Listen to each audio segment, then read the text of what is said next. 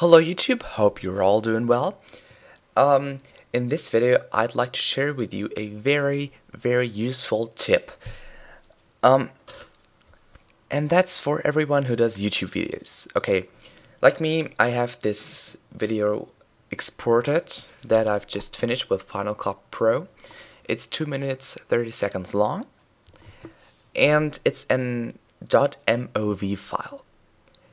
The quality is great, but if you take a look at the size, 3.7 gigabytes, that's a bit too large. So my internet connection is, let's say, horrible.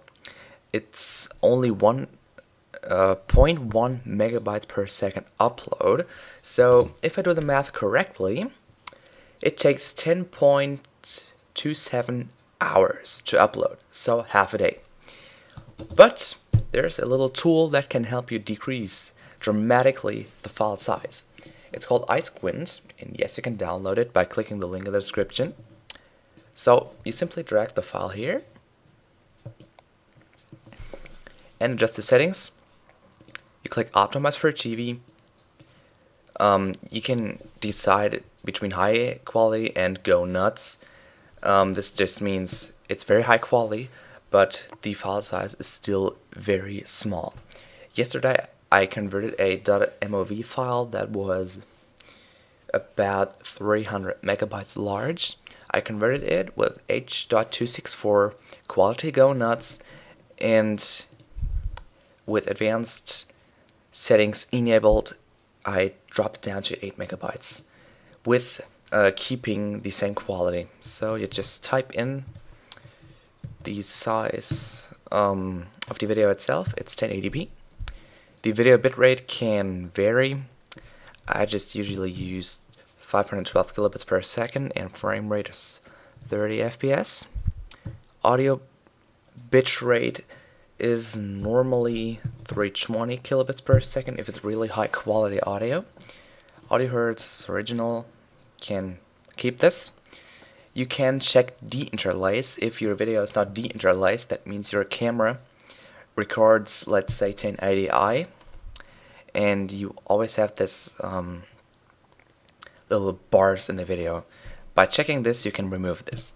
I don't need to because this video is a screen recording. So I want to save this on my desktop. I choose this and I click start, and this takes a while, but it's really useful.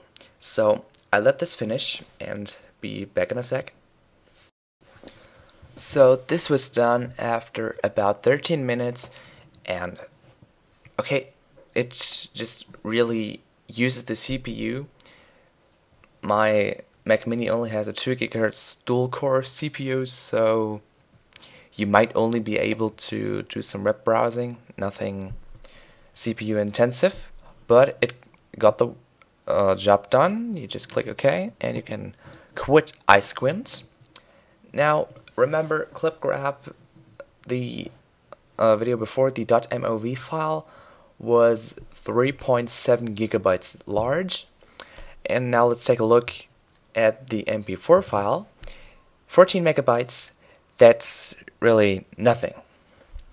So if I do this correctly, 14 megabytes divided by 0.1 megabytes per second takes only 140 seconds, technically, or a bit more than 2 minutes.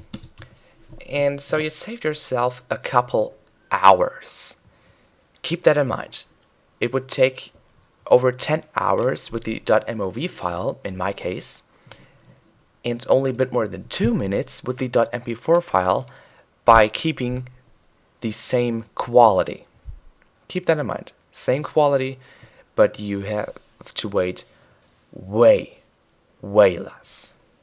So I hope I could help you, and if this video helped you, give this a thumbs up, and of course you can download iSquint by clicking on the first link in the description. And yeah, see you next time.